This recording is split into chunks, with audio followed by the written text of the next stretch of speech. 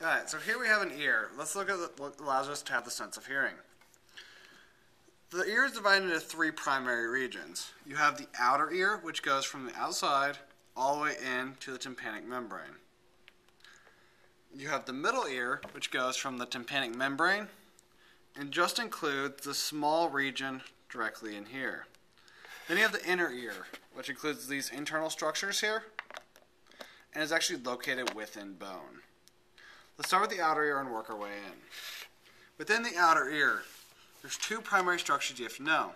The first one is the auricle, or the pinna.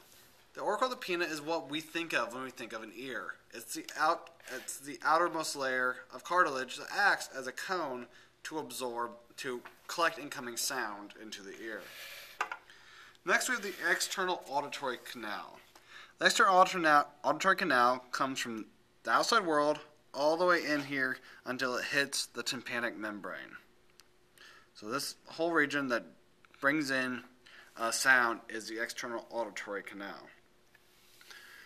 Next, as the dividing line between the outer ear and the middle ear is the tympanic membrane. It is not part of the outer ear or the middle ear, it's actually just the dividing line. This tympanic membrane, also known as the eardrum, and it just is located at the end of your external auditory canal. Okay, within your middle ear now, there's several things you have to know. First off, you have the auditory or eustachian tubes.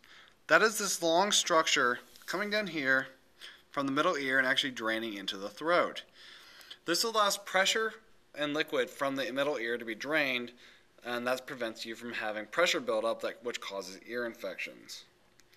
The next thing, you can see these small bones in here that are the ear ossicles.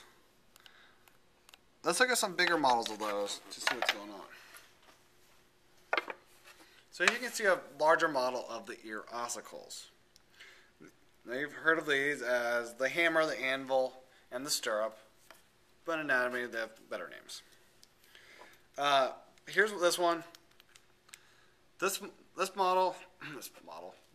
bone is the middle-sized one. This is called the malleus. This is what the hammer is when you were a child and learned about it.